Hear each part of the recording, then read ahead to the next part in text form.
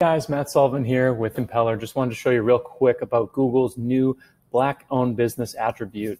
First of all, what are attributes? These are highly visible statements for your Google My Business local listing. And this is what they look like. If you go to any listing, there's some that are woman-led, veteran-owned, and now this brand new one that says Black-owned.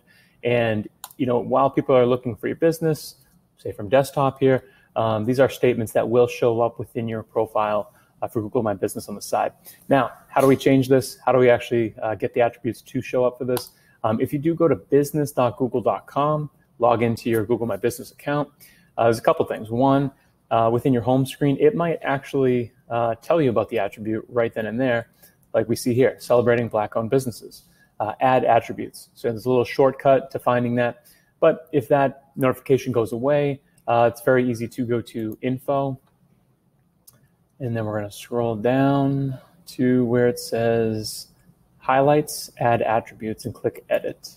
Now this is where it very easily can be clicked on any one of these, add this and apply for it. And as soon as that is approved, then you will have that brand new badge showing up on your Google My Business page. So if you guys have any questions on this stuff, let me know, and feel free to subscribe, leave comments. I'll try to answer everything in a quickly fashion. Thanks.